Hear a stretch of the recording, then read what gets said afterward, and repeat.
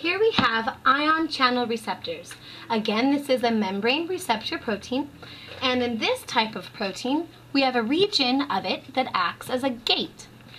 In this example, in the closed gate formation, so the little blue part here, it represents the part that can change.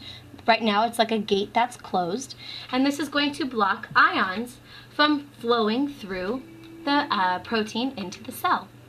Now, if a signaling molecule comes and attaches to this ion channel receptor, it acts as a ligand, because remember, ligands are molecules that attach to larger ones. So this is a ligand-gated ion channel. So here, when the ligand attaches, that causes the gate to open. There's a conformational change in the receptor protein. In this open form, ions such as calcium or potassium or sodium can flow freely into the cell. Now, when they flow into the cell, that will change the concentration of those ions intracellularly, which can lead to a cellular response. Now, when the ligand dissociates or breaks off from the ligand-gated ion channel, that causes the gate to close. And once again, the ions are blocked from entering.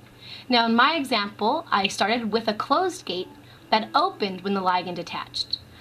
Very likely, you could easily have a gate that's open all the time, and when a ligand attaches, it closes and blocks the flow of ions. So either way is totally possible.